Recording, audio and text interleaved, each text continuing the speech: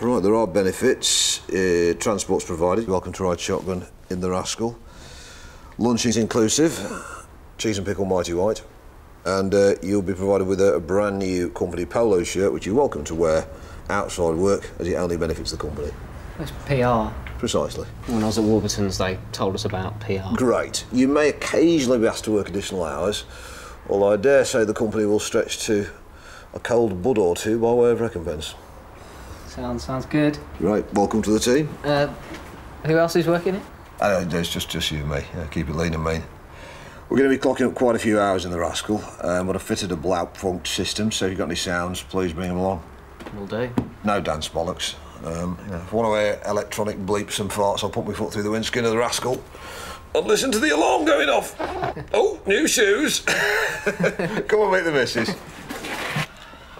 Raymond, this is Mags, the little old lady. Oh, what'll make you then? I've seen ball bags with less wrinkles. How's to put up with this? Can I get you a beer, Raymond? Yeah, please. Need I ask? No, you need not. I said it was like this from the off. No, I was married for about 20 years, that went tits up, and I thought I can sit here and blab like a babby or hit the road, so I took the Stang down to Chiltern's FM Festival, well, summer fete, to do the sound for the Sweet Dreams and Blue Jeans tent, when in walks this goddess in a Pearl Jam t-shirt. Tommy, where'd you put the beer? Shush, she's back. I'll tell you, no, the first time we met, you clocked the access screw stickers on my cable box.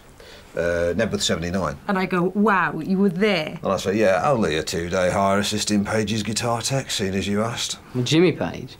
Yeah.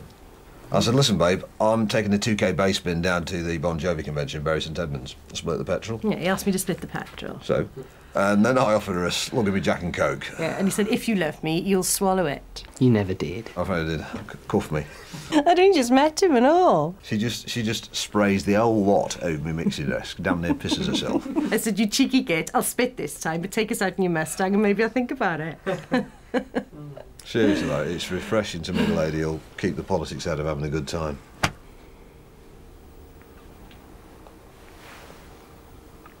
You rock my world.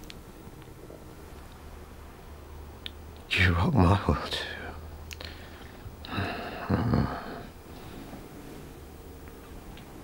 So what do you do, Mags?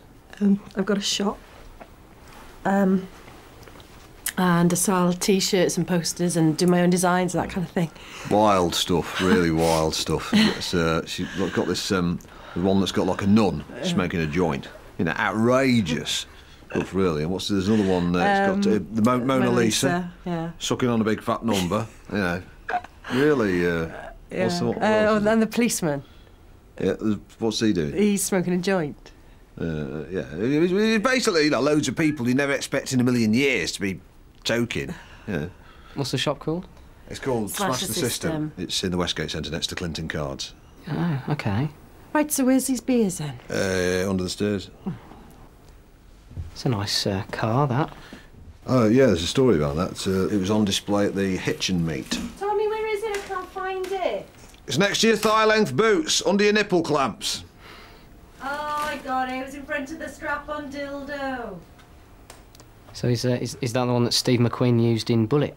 Spot on, goes to the top of the class, yeah. 68 fastback. You know, Mags just mentioned the strap-on dildo then. We don't have one of those.